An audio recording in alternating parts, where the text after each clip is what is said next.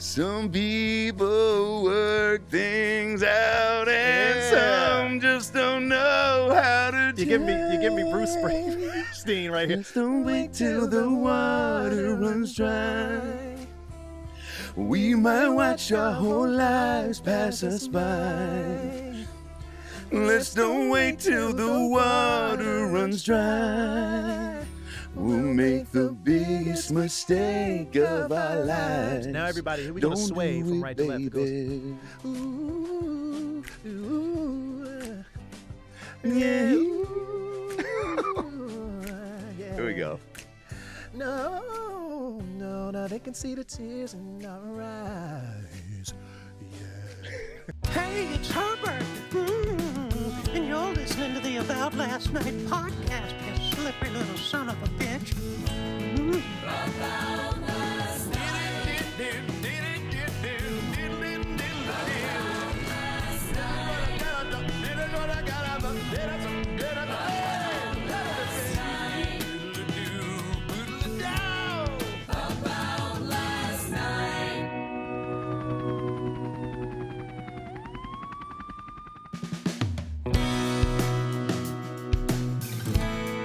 Hey, all you cats and kittens, Adam Ray here. Welcome back to the About Last Night podcast.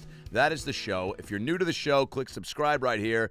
You know what to do. Just click that button. It feels good. Use whatever finger you like. That's what she said. And make sure you're a part of the show every Monday. Special episodes and clips are hitting the YouTube page. Subscribe on Spotify and iTunes as well if you just want to have your ears get penetrated with the sounds of the show. Today's episode is one of my faves. Before we get into that, I want to tell you I'm going to be on the road. Ooh, I'm on the road because I've got a special I'm shooting at Comedy on State in Madison, Wisconsin, September 21st through the 23rd. My new stand-up special, and I can't wait. September 21st to the 23rd, Madison, Wisconsin, Comedy on State. Tickets at adamraycomedy.com. But before that, I'm going to be in St. Petersburg, Florida, September 8th and 9th at Coastal Creative. Come out and see your boy. And of course, Philly Punchline, September 14th through the 16th. And then a bunch of tour dates with Sal Vulcano, Matt Rife, and myself headlining in addition to those shows, all throughout the fall and the rest of 2023 at adamraycomedy.com. Of course, please check out the special I just dropped, Adam Ray Live from Portland, on my YouTube page. Check that shit out right there. A lot of fun, a lot of new material you won't see on the road and in the special I'll shoot in September. Check that out right now. And also, the Dr. Phil Live with Bill Burr is on my YouTube channel as well. A lot of fun. Bill and I are already talking about doing a follow-up album to that one. So make sure you're subscribed to the YouTube channel so you can enjoy all the goodies coming your way. Today's episode, man, I met this guy through the incredibly talented Wayne Brady, friend of the show. He did a live variety show at the Bourbon Room here in Hollywood, and I met our guest, who is a four-time Grammy winner, a Billboard and American Music Award winner, one of the biggest selling acts and recording artists of all time, part of a group called Boyz II Men. Heard of them? It's Shawn Stockman, ladies and gentlemen. I met this guy through Wayne Brady. We chummed it up. We became quick homies, and I said, dude, you got to come do the pod. You're just, a guy I've been a fan of since I, knew how to dry hump at Kellogg Middle School. And Chris DeLeon and I used to pretend to sing songs as best we could to impress girls, and it'd be great to have you on the pod. The episode's incredible. I can't wait for you guys to hear it. Shawn and I closed it out by singing Water Runs Dry, which was a sweet dream. And it was just a great, interesting, fascinating, inspiring chat. We got silly, we got deep, and I can't wait for you guys to hear it. Shawn doesn't do a lot of pods, so it's a special treat to get a sit-down with him. Follow Shawn at Shawn Stockman Official on Instagram. And, of course, go see Boyz II Men on tour, boyz2men.com. And Shawn is about to announce a solo tour, so stay tuned for that. Follow me at Adam Ray Comedy on Instagram, Twitter, Threads, TikTok. And all the other BS. Of course, AdamRayComedy.com for all your Adam Ray merch and tour dates. And yeah, please come see me in Madison. Do the special. September 21st to the 23rd. The title, I'm still working it out, but I'll announce that soon. We got a lot of great episodes coming up as well. Melissa Villasenor, Adam Devine, Michael Bennett from the Seattle Seahawks. A lot of goodies coming your way. Make sure you subscribe. Tell your friends, tell your lovers, tell your haters. But now sit back, relax, and enjoy a brand new episode of the About Last Night podcast with Boyz II Men. Shawn Stockman. Guys, welcome back to the show. I got my man Shawn here. What up, man? Dude, appreciate you doing this. No, thank you. Thank you. Listen, you've asked me to come to a couple things, and because I wasn't able to because of prior engagements. Oh yeah, you're a busy man. Yeah, and thank God, but I had to come because if I refused to do something, not even refuse, if I didn't come to one more thing that you asked me to do, man, I would have been blacklisted. Yeah. Hey, why you got to bring race into this? Yeah. No, man. I mean, for the shows, it's like, well, we met through Wayne Brady, mutual homie. Wayne, I mean, I don't know how he stands in your life, but I mean, arguably probably the top most talented dude I think I've ever met. He's amazing. I mean, just like as far as being able to do it all. He can do anything. Yeah.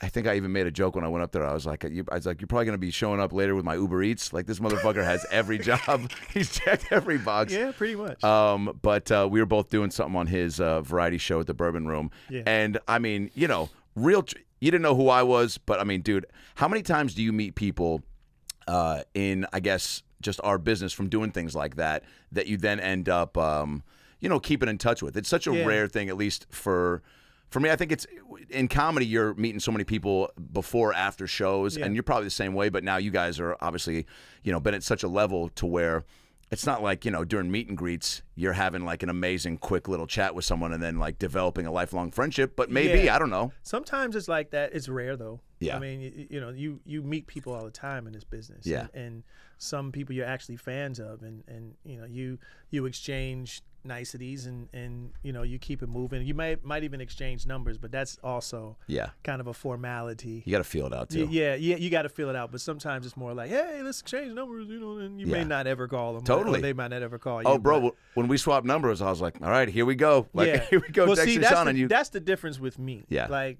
and the difference with my guys is like we're not Hollywood in that sense. Yeah. If we exchange phone numbers, we really want to be in touch with you. I get it. We want to talk to you and possibly do business with you, because that's the beauty of this industry. You know, you create alliances within these social gatherings and things of that nature, and you run into people that you might not have thought you ever would run into. Oh, yeah. And, you know, sometimes some interesting things come out of it. You just mentioned off air that you went to Cabo with your wife and her gals, which I want to just pull back up because I want to commend you on the going with your wife and her gal pals, which I think, first of all, you got Cabo as the backdrop, so people are probably hearing this being like, all right, it doesn't sound that bad. No. But, you know, like you were saying, there's always, it's a roll of the dice with who your wife's pals are and how they've got to be bringing it to the table on every front to where you can feel comfortable. It's not like you were going to chaperone. You were going so that, like you said, your wife could have the best of both worlds, you and her homies. Yes. But I like that you were saying there's always like, and I think every girl probably deals with this. Every guy has a guy that's just fucking off the rails. Yeah. You go to Vegas with 6 dudes. Yeah. One guy's There's going to be in the always one. fountain at night 1, Right. like calling you from the Spearmint Rhino, being like, can you guys pick me up and bring my debit card? Right, you know? right, exactly. And it's the same thing. And again, these are things I hear. Yeah. These are just things I hear. But, you know, sometimes, you know, you'll have some homegirls, you know, and they all go to a girls' trip. Yeah. And there's always, you know, there are characters. Yes. Okay. Bro. You got the responsible one. You got the prude. Yeah. You got the whore bag that basically is just going to fuck pretty much anybody. Anyone or anything. Anything. Yeah. You got the drunk. Yep. You got the one with kids that's looking to maybe find a balance between the drunk and the whore. You know what I'm saying? Yeah. So it's all of that, and then all of those characteristics in one room. Yeah. You know, sharing a bathroom and all kinds of other stuff. Like it's kind of wild, and you know, I'm with my wife's friends. They've been friends for over 2 decades. It's awesome. So, and I've known them almost as long. Yeah. So, it's almost like me hanging out with a bunch of my sisters. Yeah. And they're cool. Like, you know, I hate to say it, but they're like dudes in a sense where, you know, they hang out, they kick it, and they don't want any drama. They take care of each other. Oh, man, they that's look huge. out for one another. Like, it's really a sisterhood with my wife's friends, which made it easy for me because, you know, it was no extra, you know, pandering that you had to do. Yeah. It was just kind of, we kicking it. We had a nice villa. Everybody had their own rooms, and, you know, we kicked it, and we went to the beach, and we got, you know, I don't need to get any blacker, but, you know, I got dark. Well, I don't know about that. Well, you know. Yeah. You know, I'm melanated enough. And, you know, and, you know, it was a good time. We went out, we had drinks, and, you know, it was dope. Can you relax? Because I feel like, for me, when I go on vacay, I think you're the same way, man. You're always working. You're, I mean, the amount of shows that you guys do, or even like, you know, corporate dates or appearances, or, you know, I see you. There were some things I was looking up on YouTube of you, even just pulling up a thing where you met some young kid and you dug his voice, so then you guys laid down a Water Runs Dry cover. That's right. It's just like you're always in the. And even stuff like that, I don't feel like you're doing because you feel like you need to do it. You're just like a creative dude that loves to, you know, play in the world that he's created for himself, right? And I feel like I got a lot of that too. So if I go on a vacay, there might be a couple days where I can really chill. Mexico is a different story. I feel like it almost forces you. There's no comedy clubs really around. That's right. And I mean, you could find. I'm sure you could set up shop and ask them and say, "Hey, I'd love to plug in and play a set." I'm sure they'd have no problem with it. You know, it's funny. I thought about bringing my guitar with me. Yeah. And I said, "Don't do it." I said, "Don't do it." Did you say, "Don't do it"? Baby? Yeah, something no? like that. Yeah. Wait, wait, let me ask you this: when you just when you're writing songs, does it have to be like? For me, I don't sit down like some comedians and go, "I'm going to write from 2 to 4 today." It's just like I'm living a life worth writing about, and I hope that I'm conditioned enough at this point to, if something funny happens in the convo today, that I'm gonna like make a note of it and then try it out on stage tonight. Do you know what I'm saying? How do you? I am a stereotypical artist. I don't have a clock. Like, and to be honest, most of the songs that I've written, some of which have been songs that's been on albums and things like that, like it would be waking up at 2:33 in the morning. God like, damn. Literally. Like I because you saw it in your dream or what? No, it's one of those things where you kind of get the understanding of why artists, especially singers or rappers or whatever, get high, right?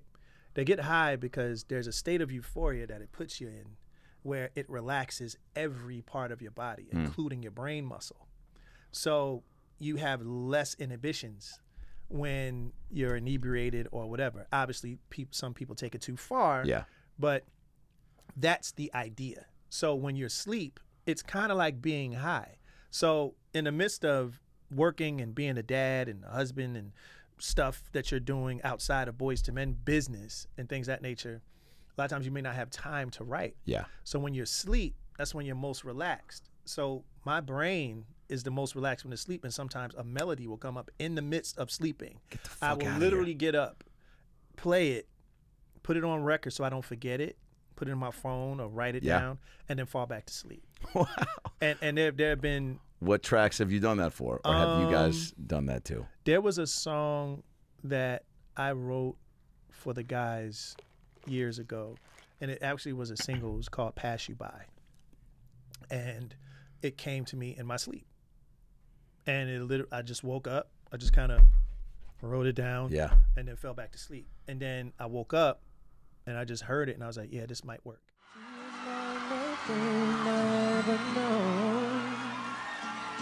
Her eyes shine like diamonds in a field of snow.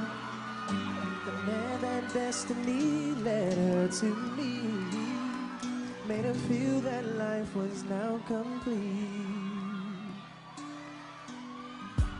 Now some days have passed, the night's gone by. And there's a lot of instances like that, but that's one in particular that I remember. Wow. That, you know, you just wake up and you just your brain kind of goes into, I guess, what is most pleasurable. And I love my job. Yeah. So it's like, you know, I'm a songwriter all day. Yeah. Like we were just in Spokane, and unfortunately, I'm sorry, people of Spokane, that we had to cancel the show. No, because of the cane? Because of the fires.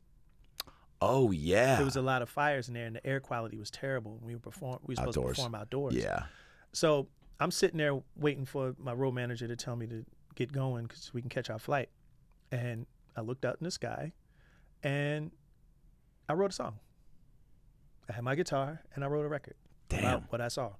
So a lot of times it's just, it's situational, and it's not, we don't have a clock. Like it's literally just what we see and what we experience, and we either write it, jot it down, a melody might pop up while I'm driving, whatever. It's just whenever. And you drop everything when that happens, right? If an inspiration hits you, you just got, like, you even got to pull over if your guitar's in the back and like just absolutely. Yeah, there's no time or you clock. try to remember it in some way, and you try to transcribe it vocally to your phone. Oh, for sure. And you try to decode it. That's way more profound, by the way. Comedians try to do that, but our brains get past us so quick that I'll wake up and almost like see myself on stage doing a joke that I've never done, and then I'll wake up and write it down in the morning, and it'll say like falafel titties, and I'm like, what does that mean? You know what I'm saying? But I saw the joke in my dream. Yeah. See, but that's what makes you guys so incredible to me, because like I have a lot of comedian friends. Yeah. And I tell them, like, I don't know that part of my brain. Right. That can actually, like, you guys are alchemists. You guys can see a situation, you know, and make a joke and make it funny. Yeah. Like I would never know how to do that shit. Like that is like. I mean, it's all just reps, right? I mean, it's. I guess. But I don't know. I mean, the way that you were born with your pipes, right? Do you feel that, or did you? I mean, you obviously trained, but like, do you feel like that? I was born with this comedy gift, and you were born with your musical. You were born to be funny, and that's the gift. That's what makes you who you are. Like you know, that's your stamp. And because I couldn't do that, I could perform in front of 100,000 people and sing and not be nervous. Put me on a stage and say, hey, you got to tell a joke for 3 minutes. The fuck? I'd be like, yo. Like I can be. You were hilarious that night at the Bourbon Room. Well, though. no, I can be slapstick funny in a sense where it's like I'll say something for a couple seconds, or I may be able to play off somebody. Right. I can do that. Yeah. That I can do. But to keep someone's attention for 60 minutes, just talking and making them actually laugh, I would shit my pants. It's so, well, that could be your act. I mean, there. We'll be right back. Yeah, exactly. Yeah. No, there is. Catch me at the comedy. There is something. It's so funny when you say that, because and you're probably the same way, where it's like when people say that to you, you know, you get so into the monotony of the day to day of just doing it. Now you've been, I mean, singing what? Probably professionally. I know you started when you 30 were years. 30 years. 32 years. God damn. So like, there's no part of you that even probably. I mean, do you allow for nerves when you perform at this stage, or is it just I just all, don't. Yeah. Like, it just doesn't. Yeah. You know what I mean? Like, you know, and this is not a flex, I've been on every type of stage. Yeah. There's no stage that intimidates me. Yeah. Whether big, small, medium, whatever. I've been on every single one. Shitty stages, great stages. Yeah. 100,000 people, 10 Award people. shows with pressure through the yin yang. Yeah. It does not. It does. Like, the nerves isn't I'm nervous. It's I'm excited. You know what I'm saying? And I don't want to like. I want to get it done. Let's go. Yeah. You know what I'm saying? You know, that type of thing. Yeah. I don't like. I hate the pregame of having to wait. Me too. On stage. Let's just. I like to show up almost 10 minutes before I got to hit the stage at the venue. Yeah. I like that. I know you guys can't do that, but you got to sound check and everything. No. But sometimes there'll be instances where it was like, yo, when do we go on 7? Let's get there at 7:45. Let's already be dressed. Let's get get to the side of the stage. Let's go, and then, you know, and be out. And here's the funny thing too, because just like you said, it's like muscle memory. Yeah. You know, where it's like, I could be performing in the middle of a show, and I'm doing dance moves or I'm playing a guitar or whatever, and I'm thinking about everything but the show. I'm like, man, I hope room service is open. You're singing "I'll Make Love to You" and thinking about if they got beef stroganoff. Yeah, turkey burger. I'm thinking of a turkey burger. Like, I'm like, you know, it's great and we're having a good time, but damn, I sure want a turkey burger. You end up seeing someone in the crowd that's eating a sandwich, and you're like singing to them, and they're like, "He's singing to me." You're like, "No, I'm just staring at your fucking food right now." I'm just staring at your taco. You know what I'm saying? It's like, you know, so it's like, yeah, it just becomes. Well, that's the challenge, is to keep it fresh every night, right? Well, yeah, that's the great thing about, honestly, our fans, that like and the repetition of, you know, doing it in different cities, because every city gives you something different. 1,000%. So it's always something that you can pull from. And even when we say a prayer before the show, like, I ask, you know, let's just try something different. Sometimes I'll just do a riff that I'd never even practiced and just kind of just try it. And if it screws up, like, that's how comfortable. Yeah. You know what I mean? Like, it's more like, let's have fun. Yeah. Let's have fun. We've been doing this a long time. Everybody knows this shit. We all know these songs, right? All right, cool. So we're going to try some shit, all right? Yeah, and you got to. You know what I mean? And a lot of times that's what we do on the fly. It's kind of like, let's just try that. If it doesn't work, yeah. Yeah, totally. But You know? you're right. The fans are so with you. You know, Yeah. my boy Joey McIntyre. I know you know Joey too. I've you know, gone to a bunch of their shows, and like you guys have a similar fan group as far as like everybody is so. Everybody is so has just stayed with you, and then you're always picking up new fans, which is so cool because you guys are staying in it, staying creative, continuing to stack on to what you've already like built. And you know, I remember going to see you guys at Key Arena in Seattle back in the day, and then when I saw you at the Nokia, I think when I was in school, you guys started doing your Motown run. What was cool about that is it was the first time I really, and I was older and more cognizant to it, but the fun that you guys were having in between tunes, like and how you would start doing with Water Runs Dry and the finger snapping thing, and just you're a showman, so it really like I think comes easy to you as far as like having banter in between songs, because we all know some artists, some rock stars like want to do that, and it just takes away more than it adds, and you're like, man, maybe just power through the set list, because I don't think people necessarily are coming to hear you guys fuck around, but you do almost want it at a certain point. And when you know you guys to be so smooth and cool, it's like, all right, I want to kind of hear them shoot the shit for a minute. I'm a fan of music. Yeah. I'm a fan of comedy. I'm a fan of people who understand the minutia of entertainment. It's not just delivering the joke, but adding a human part of it. Yeah. Like where it feels like whether you went through that or not, I believe that you did. Like it's getting a piece of you, of who you are as a person, not just as a comedian. People come to laugh, but at the same time, the charm that makes great comedians like yourself is you leave feeling like we know you a little bit better. Right. You understand? Yeah. Like and so I think that's part of what we do. Like, yes, we're gonna sing End of the Road. But in between that, you're going to get a human side of us. You're going to see how we kind of play around and joke about certain things, and sometimes I'll poke at certain current events about certain shit, and they laugh, and you know, that type of thing. It's funny because I was just watching the Beastie Boys yesterday, like on YouTube. Like they did this performance in Scotland, Glasgow, in 1999, and just to see how the three of them play off each other.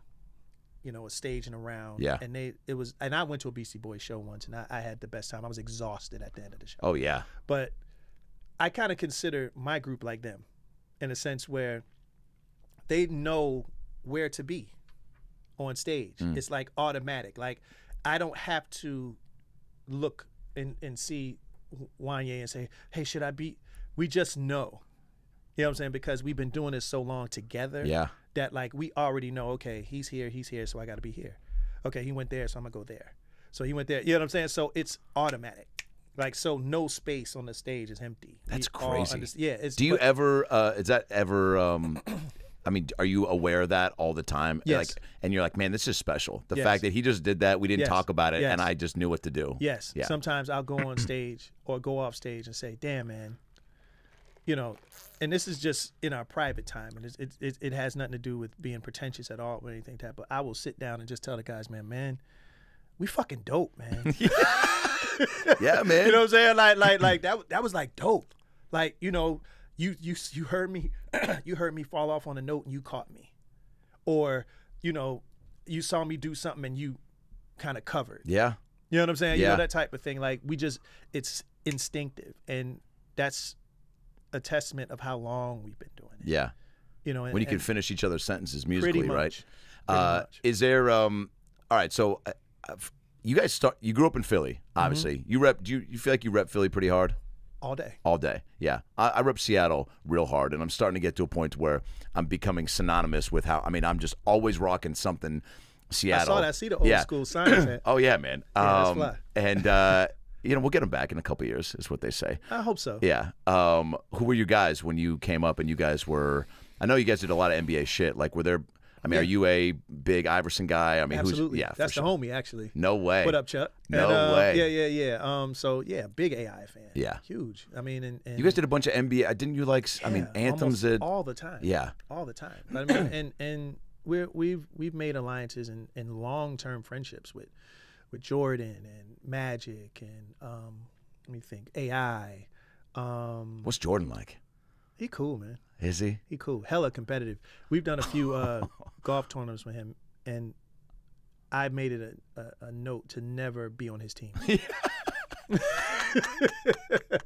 He ain't cussing me out. Heard like, that. He's brutal. Oh man. So you know, and I'm not that good of a golfer. So I was like, nah. And he doesn't care. Yeah, and he doesn't care. He's like, you're here? No, he's a monster. Wow, dude. In a good way. Like, Of you know what I course, mean? of Like, course. A lot of people get all bent out of shape. I don't know if you saw The Last Dance. Oh yeah, I loved it. Yeah, it was dope. Unbelievable. And a lot of people, even some of his own teammates, kind of got caught feelings because of Yeah. how he conducted his business. But he's a lion. Yeah, man. And it's the reason why he's the GOAT. It's the exact reason. It's the mentality that he pushed on others to be great like him. It's just in him. So I understand that. Yeah. Because, you know, we pushed ourselves too. And we got pushed.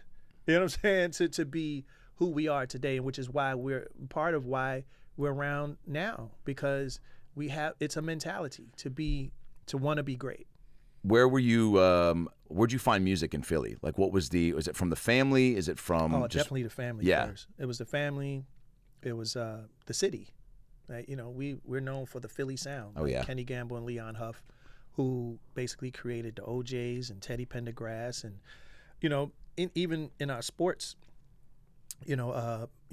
whenever the Eagles or the Sixers would go somewhere, they would always play "Ain't No Stopping Us Now." Oh yeah. Like by McFadden and Yeah. Whitehead. Oh, So yeah. that was like, you know, a Phillies anthem for any time a team would get to the playoffs or the championship or whatever, or the World Series or the Super Bowl. They would just replace the team with, you know, the That's Sixers with amazing. the Phillies, Oh, or the yeah. Phillies with the Oh, Eagles. yeah. You know what I mean? That Yeah. type of thing. So, but yeah, man, like Philly is rich in music, and a lot of famous artists came from Philadelphia as well. So But did you have family members that kind of showed you stuff when you were a kid? Like, for sure. Yeah. You Like, went to shows or what? Well, it was a little bit of both. Like, they would show us stuff. They would just play stuff around the house. And thinking back, like, you could just kind of tell that you were born to do certain things, because a lot of people didn't have to show me too much. I just kind of magnated to it. Yeah. And just music that I liked, I would just kind of just stick and just listen to it all day, or try to find it in some way, shape, or form. I Yeah. stayed with headphones or record players playing or something like that. I was just a music person for as long as I can remember. Did you go to school for it? I did. Yeah. You went to performing arts school, right? Performing arts Yeah. high school, but even before then, I was part of this prestigious choir called the Philadelphia Boys Choir. Wow. And That sounds fancy. Yeah, no, it was pretty dope, because I think at 8 years old they flew us to London, and we sang, songs at the cathedral where Princess Diana and Prince Charles got married. And Holy shit. like, yeah, like we were invited to this, and we sailed on the QE2, and we had performances there. And this is when I was 8. So, Fuck, dude, so so no, you're it was a you got introduced to the unintentional good life. grooming. Yeah. You know, so that just kind of built up the love for it, man. And then it just went from there to junior high and high school, where I met the fellas. It's almost kind of imperative to get a little taste of it if you've got a love for it at that age.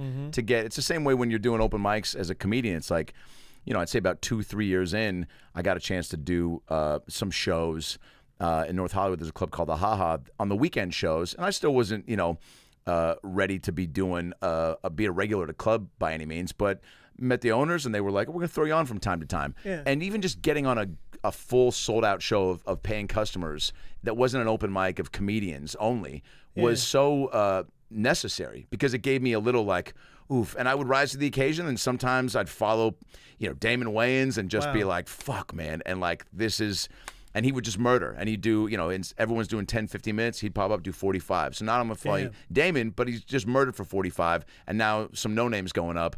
And sometimes it was great, and a lot of times it wasn't. And then I remember there was a time when we keep seeing each other, and finally had to follow him and held my own. And then we started ripping it up and tagging each other's jokes, and it was like, but I needed to get a little taste of that before I was almost ready for it. That's fine. I got a question. Yeah. Like, because I've heard like comedians say that, I was doing stand-up since I was 14 or 15 years old. Wow. How did kids get into the club to even get on the mic? Well, Chappelle in D.C., his mom took him, and then we had to sit in the back. I guess that's how. I mean, there's no kids farting around Hollywood doing that. Not that I know of. I see at the Ice House in Pasadena, there's comedy classes for kids, and I've seen some clips be posted for that. But there's no young phenoms like that rolling around in L.A. that I know of. But Dave, yeah, his mom would have to take him and be there with him. I'm not trying to be like a comedy industry plant. Sure. But like, would you be able to teach me how to do comedy? 1,000%. Really? Bro, like because my I could question, give you skills, things to think about. I mean, dude, it's not a bad move to take a class. There's some people out there that do a decent job giving you some introductory things to think about. But what's great about the art form is there's no replacement for the work. So it's like the reps. I mean, same thing with what you guys do, man. You can't just go, hey, man, I want to sing at Carnegie Hall like in a year. What's the game plan look like for that? You're like, well, first of all, you know, put down that blunt and, you know, and it's 10 a.m., you know. But, yeah, I mean, there's things I definitely, dude. Yeah. I mean, 1,000%. We'll figure that out. Yeah, for sure. Because if anything, you're super likable. You're charming, and even just watching with Wayne, I was like, oh, it's funny that you even say that. I was like, oh yeah, you could give this guy a few things to talk about up there. What's the best advice that was given to you by a comedian that you still carry on to this day? What that applies to great question. Your work even now? This comedian named Brett Ernst, super funny. Maybe not the most well-known dude. Known, I think, in the comedy world for sure, but just a guy that's been doing it coming up on probably almost 30 years as well. And just so funny and so kind of brilliant. And I want to make sure he gets his props. But he told me we did a show in San Diego at the Comedy Store down there, and I was about 3 years in. And I was starting to fill my head up with concerns about not getting Comedy Central Presents and not getting this. And 3 years in, but I was starting to kind of get into a groove where I was clicking and ticking and feeling comfy on stage and kind of crushing a lot. But, you know, I didn't figure out who I was yet on stage. I think it still does take about, 8 to 10 years to really hone in on your point of view and why you're talking about what you're talking about. And but I felt like I was just ready for things that I wasn't getting. And he just was like, dude, control what you can control. He's like, be funny, be nice, don't be a piece of shit. Like, write all the time, get up all the time. That's what you can control. All those other things are going to happen when they're supposed to happen. You trying to chase them down isn't the way to do it. Don't you want people... And, I still kind of am split on the whole, like, everything. Like, it'll all come to you when it's supposed to. I still think you got to be, actively aggressive as far as, do you know what I'm saying? Like me, like when Wayne threw out to me, like, hey, come do the show with me one time. Yeah. I followed up with him. It's not like I waited for him to, do you know what I'm saying? Like to hit me up and go, you're coming, right? Right. So, but that really resonated, and still to this day, and I always try to tell a young comic that because it's so easy to get overly eager early on, and everyone goes through it, and I still at 16 years in, I'll have things where I'm like, fuck, I want to get this, going. I almost put out a special prematurely, and now I'm gonna shoot one in September. I put one up last week as kind of like a pre-special to the bigger one I'm gonna do, but I almost did one before that would have been like, not the move. It was great, but it wasn't captured properly. And you still got to control all the quality elements. Sure. And so I was like, all right, I got to make sure to stay patient too. But controlling what you control is the biggest thing. And then, again, like when he was just like, don't be a piece of, don't gossip, don't do that, like things like that. Hearing it from somebody that I looked up to, I think was also a big move. I don't think a lot of comedians get that or are comfy enough to maybe ask somebody that. You got to. It's having rapport with people goes a long way to then feel comfy enough to be like, I don't want to overstep, but any advice or anything you want to, not just like, did you watch my set, but like, how about in the long run advice, That's game. Because it's funny because, doing what we've been doing for so long, it's like, I love it still very much. You can tell. But it's like, even that sometimes get a little stale. Oh yeah.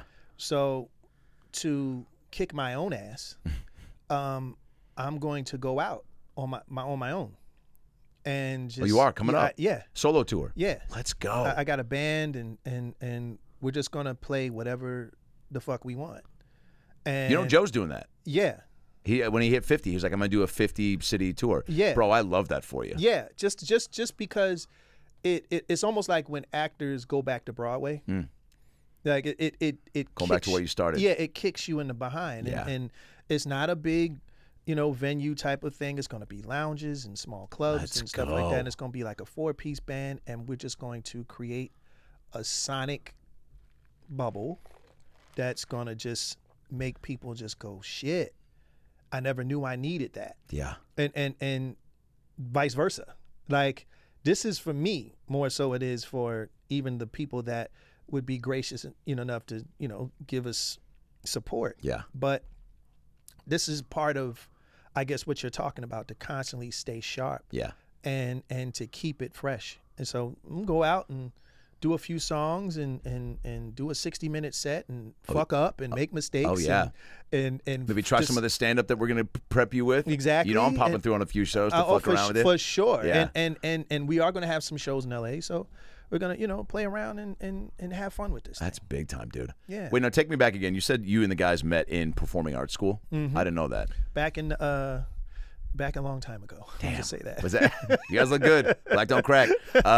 Do you guys is it like do you all just there's a comedian who passed away, but he had this great joke about how he saw like a homeless a cappella group, and he was like, how do they all meet? He's like, do they meet other homeless a cappella enthusiasts where it was like, like, can I get some change? Me too, me three, or whatever. Right. But so I'm curious with guys like you, like, how do you find each other in a school that's probably got so many talented people? Well, we were all vocal majors, first off, because, in performing arts, you have majors that you pick up. You get, creative writing, drama, instruments, dance, and vocals, music, choir, whatever you want to call it. And we were all vocal majors there. And what's funny is that Nate, who's the first guy that went to the high school, he came in '85. I came in '86. Wanya came in '87. And Michael at the time came in '85 too. Yeah. I was next to last of getting in, because Wanya got in before me, and he came into the school after me, because no one knew I existed. I was a geek, and I was very quiet. I was like one of those, just skinny, frail guy that, played Dungeons and Dragons with all the degenerates. And, you know what I mean? You still play? Yeah. I haven't played in a long time. Whoa. But I would love to. I know some dudes got some leagues and some underground. I played the Marvel version, though. Oh, cool. I played the Marvel version. Nice. I had a whole book, composition book, the black and white book in the front, and I had all my powerful guys, and I would name them and all this other shit. No, I was deep into geekdom. I still am, actually. I'm a big comic book reader. I love comic books. And I played Wolverine at Universal Studios for 5 years. How about that? Yeah, I don't know if you're starstruck right now or not, but I am. Can I have your autograph? Maybe the closest you'll get to the real Wolverine. Right, exactly. At least I hope not. Yeah. But yeah, so we all met, and we all got into the group at different points. Nate already had a previous group, and those guys graduated. So he was looking to recruit some new guys. Real quick, are people, when they're in this school, is it almost kind of understood and assumed that, like, you're looking to form a group out of school? No. Okay. No, it was just honestly trying to get the skills. Yeah, it was we were all, lovers of music and loved to sing, and we all all of us came from different backgrounds. And when I say it was 75 people in that choir, and all of those motherfuckers could sing. They were amazing. All of them. Every single one of them. Every one of them could have been discovered. Every one of them could have had a record deal. They were all amazing. Like, amazing. Like, we would, and this, call it a flex or not, but at that time, that choir could blow any other choir away. But, like, hands down. Wow, dude. We would murk everybody. Where would you go? Yeah. It was crazy. You were blowing the roof off. Yeah. And you guys would do a full 75 performing somewhere? Yeah. That's incredible, dude. Nuts. Is there footage of this somewhere? No. I'm sure it is, but, that was in the realm of VHS tapes. That's right. Pre-media. Yeah. Things that nature. Sure. Somebody would have to dig that out. Yeah. But yeah, so we all met, and again, Nate was recruiting certain people. He recruited Wanya first. There was another member by the name of Mark Nelson that was in the group. Yep. And then I got in a group by accident, because for some strange phenomenon, my music teacher at the time, Mr. Dumpson. Wow, you never forget. Donald Dumpson. Dude, what a music teacher name. Yes. He was amazing. Mr. D? Mr. D. Yeah. And he found out, for some reason, I don't even know if he found, I don't know what the fuck, I don't know how to fuck. But anyway, he chose me to sing a solo, right? Which gave me all types of anxiety, right? He had me come in lunchtime, to sing this particular song. It was a gospel record called Love Said Not So. And I sing it. I guess he was impressed.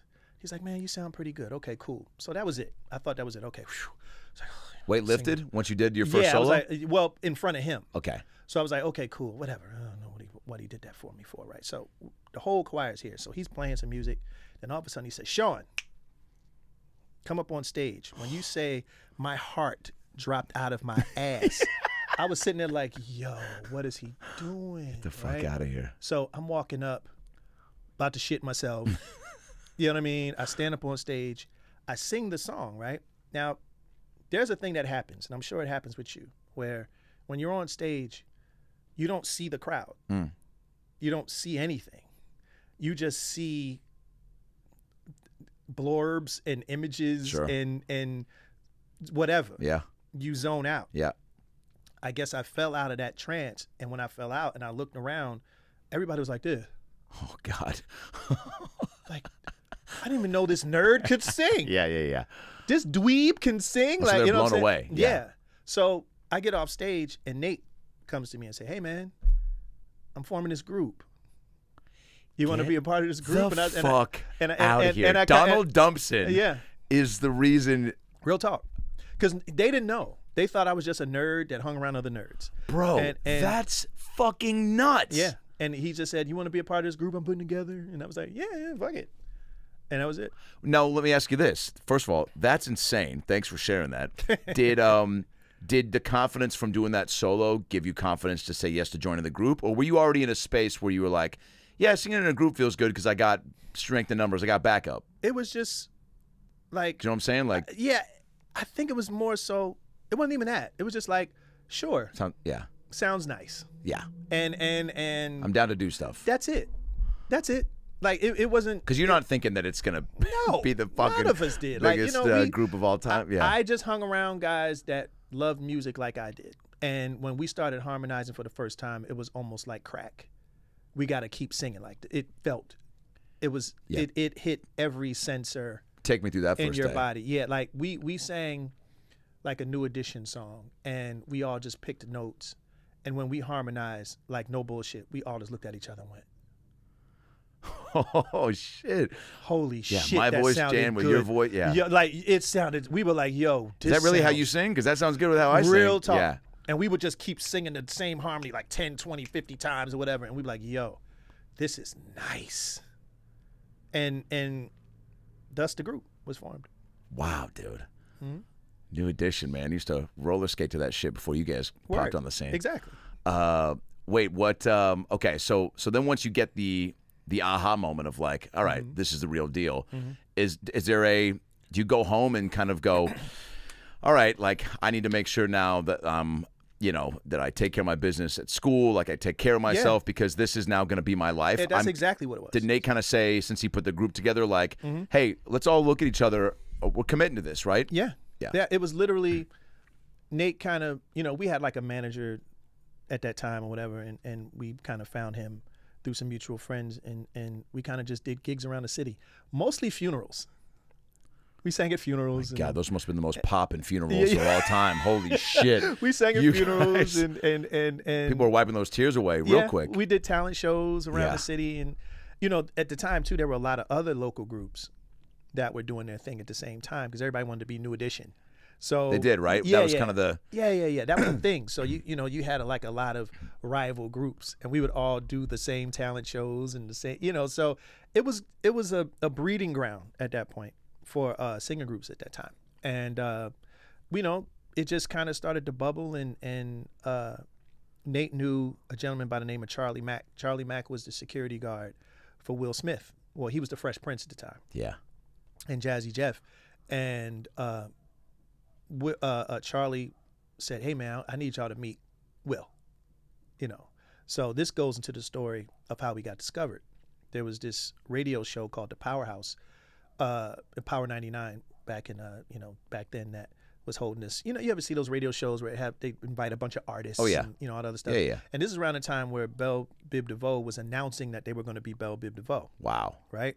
So they were there, but we were there to meet Will. Charlie didn't show up. So somehow we got into the venue with no ticket. We got backstage with one pass. Some nice lady, had to be an angel. I don't know who this lady is to this day. One of the guys asked her for her backstage pass, and we just alternated, right? And we all got in, right? We all got backstage. And just when the last guy got into the backstage area, Belle Biv DeVoe got off stage, about to walk off and go. We went to Ricky Bell first and asked, hey, can we sing for you? He asked for a demo tape. Do you have a demo tape? It's like, no, we don't have a demo tape. He's like, well, just have a demo tape and I'll listen to you. Biv, who we did not know, he just got a production deal with Motown 3 months prior to find acts, right? So we ran into him and said, Mike, can we sing for you? He said, can you sing now? He said, absolutely. So we gathered around, and we are in the midst of Keith Sweat, Paula Abdul, Kid and Play. All those people were there. What the fuck? And we sang Can You Stand the Rain by New Edition. And he was impressed. He gave us his number. And a year later, we were signed to Motown. And, you know, there it is. God damn. That feels like quicker than normal, no? Yeah. And then after that, we met Will Smith. Yeah. Because he came walking in a red leather jumpsuit. Cool as shit. And a herringbone that said Fresh Prince and shit. And then we hung out with him all night at the house. How was that? So what a night. Dope. That was a night. You guys did an episode of Fresh Prince, right? Yeah. What was the story in that episode? His nephew was being christened. That's right. And you know, we just happened to be the special guest to sing at the christening. What was that taping like? It was dope. I mean, Will's from the town. So we were kind of familiar with. Okay. We knew each other. Yeah. You know, in some respects. You know what I mean? So, people that are coming up from the same place kind of all keep tabs on each other more or less. Philly's big, but it's not that big. Yeah. So when it comes to entertainers, and at that time, we were all kind of doing our thing. So we would run into each other from time to time. And, you know, Will is from pretty much the same area I kind of grew up in. You know, he lived in Winfield and, you know, the Hilltop, as they used to call it, in that area too. So I grew up around that area too. So what was that area like growing up? It was cool. Yeah. It wasn't the super duper hood, but it wasn't the suburbs. Let's put it that way. Gotcha. Like, and where I came from originally was Southwest Philadelphia. I grew up in Southwest Philadelphia, and that was the hood. But it was a good hood. Like, a lot of people get a perception of the hood as being like run down and you know, raucous and all that other bullshit. Friday. Really, yeah. But it was really great growing up where I came from. Like it was dope. It was some of what you might see in a movie. Riding bikes, big wheels, girls in pigtails playing jump rope, hopscotch. You know what I'm saying? It was the move. It was dope. Was there a time or an event or a show that you guys got you know, asked to do that really kind of made you go, fuck, dude, like we are, like this group is now, you know, it's been fun. We have now hit this level where, The very first time we performed at that same Powerhouse, that radio show, 2 years later, we were asked to perform there. It was 11,000 people in the city that we grew up in. Wow. And when we went on stage, you couldn't hear anything. The screams were so loud because the love was so crazy and everybody was just excited to see us.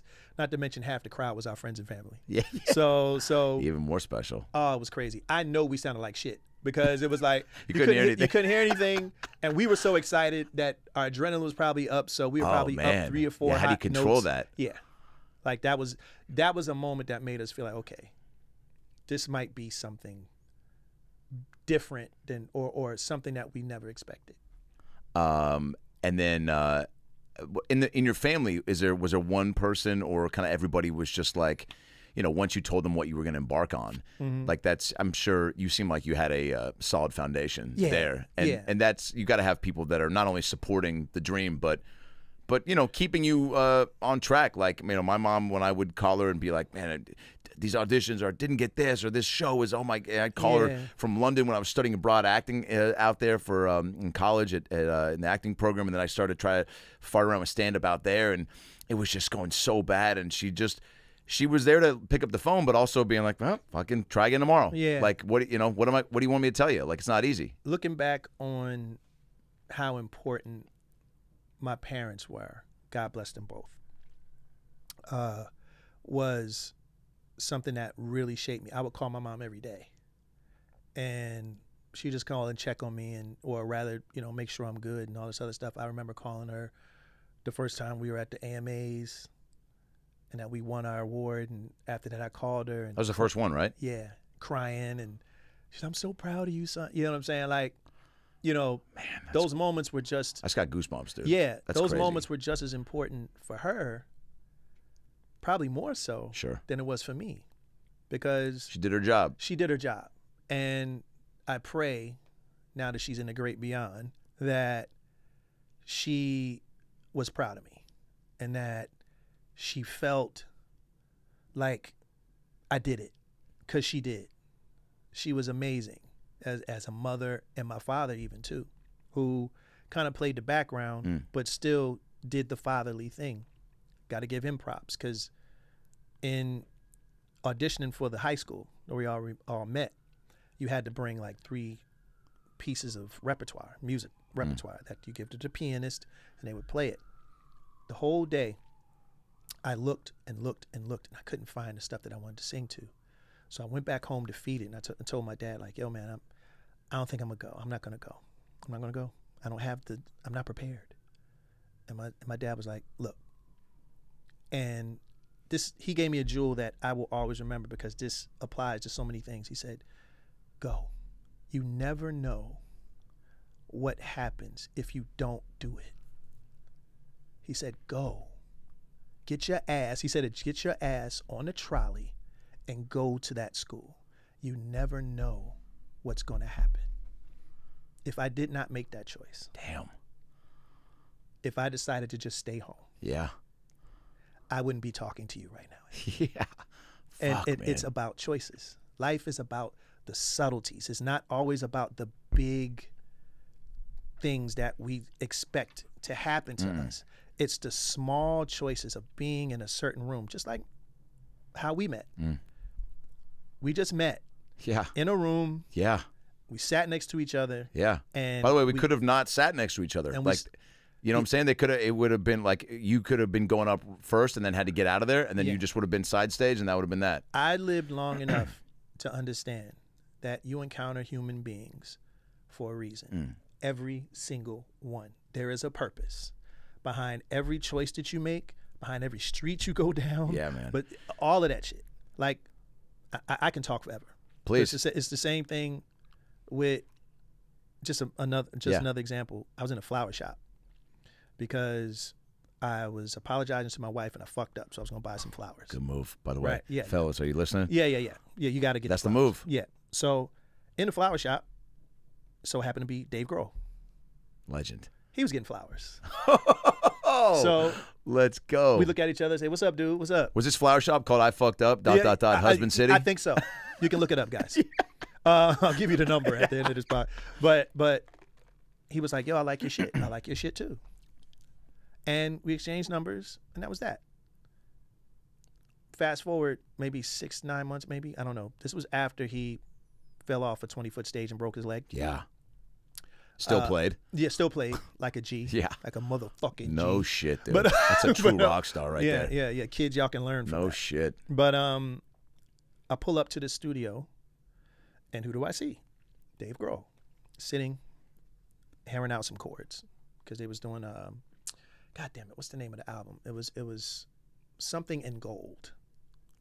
Oh, fucking know what you're talking about. Yeah, look it up. Yeah, So we end up talking, and he was like, "Hey man, Concrete and Gold. thank you." Yeah. So we end up talking. He was like, "Yeah, man." So I talk about his leg being broken. We kind of laugh about it. And he's Yeah. like, "Hey, we're in the studio. Why don't you stop through?" I said, "No problem." He's like, "Let me handle my Boyz II Men stuff," because I was in there to handle some Boyz II Men shit. Yeah. And I'll come right in. So I did that. Went to the studio. He's like, "Hey, how would you like doing some background vocals for the title track, Concrete and Gold?" It's like, "No problem. So if you play that record after we leave, you'll hear my background vocals." No way. Yeah. And it was just on some old, you know what I mean? Yeah, dude. Like I've had enough encounters with humans to understand that every person you meet is for some sort of purpose and reason. You got to figure out why.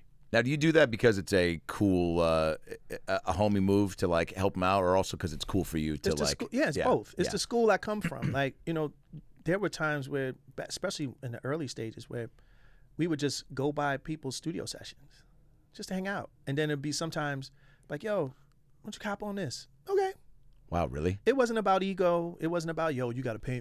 Like, it was a fraternity. And it was kind of like one of those things where it's like, yeah, let's sing. All right, yeah, fuck it. Yeah. Like who? Who would you guys bounce around to? Babyface. Wow, cool. And Jam and Lewis. Wow. And you know, just other artists that might have been in the studio at the time. And obviously with Mariah, with One Fine Day, I mean, you guys looked like you had a blast on that. Well, that one was by request. Gotcha. She called us. Oh, no way. And said, hey, I'm writing a song. I want you guys to write it with me. I mean, you guys were both like doing that, right? So that made sense. Yeah, it was cool. So we flew out, and we were on tour at the time, and we flew out in New York at Hit Factory, and she was there, and we wrote One Sweet Day in an hour. One Sweet Day, that's right, yeah. We wrote that in an hour because we No didn't way. In 1 hour. Just knocked it out, and then said, okay, cool. So we went back out on the road, and then we came back on another day off and recorded it. That's where you see in the music video. Yeah.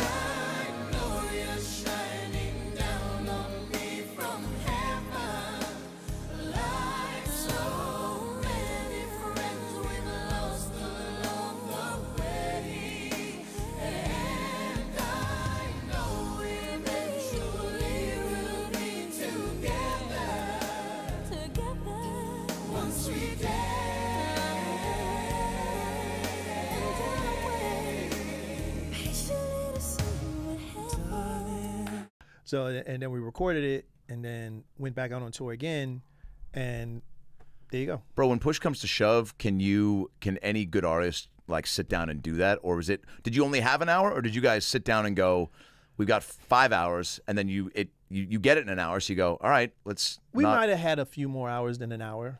For sure. But we knocked it out, like, lyrically. Damn, dude. And then it was like, all right, cool. That sounds good. Now let's figure out when we can record it, because we did have to go. So you figure out the melody in that hour too, yeah? Uh-huh. Wow. Is that like you guys going back and forth, just like, she's doing her thing, yeah. I mean, Mariah had a blueprint, and her producer, Walter A., kind of had some music. And we were like, okay, cool. I know Walter. Yeah, Walter Afanasieff. Yes, he's been on the podcast. His wife, Katie Cazorla, is a comedian as well. I mean, she's coming on here tomorrow. Yeah, Walter's been to probably 40 of my shows in the last 2 months. I love Walter. Guy's a G. Yeah, he's crazy. Right? He's real. That's dope. crazy. So so we're banging it out, and it's like, all right, cool, and that was it. And that's the creative process. We don't like to, with creatives, and I'm sure you could probably, I know you can attest to this too. Sometimes we can think too much. Yeah. And a lot of times it's better to just kind of have 30 minutes. 1,000. Because you don't think.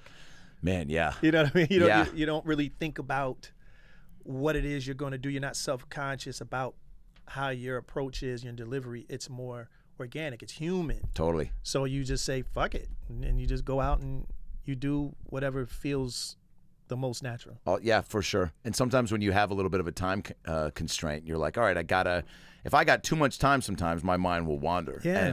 And then I think there's a blessing and a curse to that, because sometimes it's nice to maybe take, be dialed in for 20 minutes straight and then chill for 20 and then come back to it. Maybe sometimes you need that. But it is such a crazy creative balance for any artist to try to find even with there's certain stories that I have on stage I'm trying to, fine tune before the special, where I'm like, I think that's done.